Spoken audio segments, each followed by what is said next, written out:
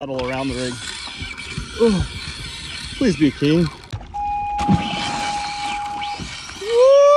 So this thing is pretty cool. It's a little live well that you control behind you, and you can open it up, and there's my baits in there. See them, so I can pull around some live baits behind me. So I got my bait. This is a bumper shad. We're gonna get them behind the kayak.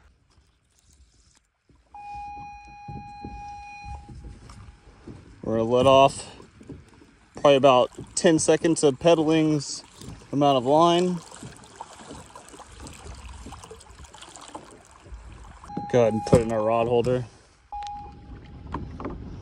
Hooked up big on the live bait, no clue what it is. It ran right around the rig and almost broke me off, but I managed to pedal around the rig.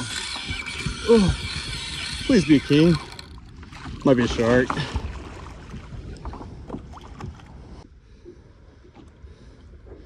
So I actually saw it. It's actually a huge king. Monster king, actually. That is a monster king.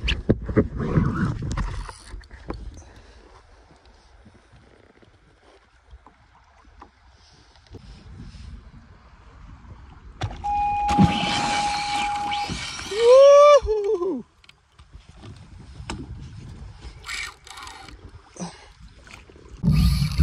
Kings at this size have a lot of mercury in them, and I just don't have room for them up on this kayak anyway, so I don't really want them. But I'm gonna try to get the circle hook out with leaving his head in the water, and I'm gonna see if I can throw him on out here and get him free.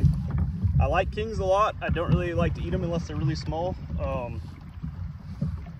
Yeah, so I don't really want to hurt him. Whoo, he's huge. Oh yeah, that thing's huge. That is a monster king. Okay, I got his.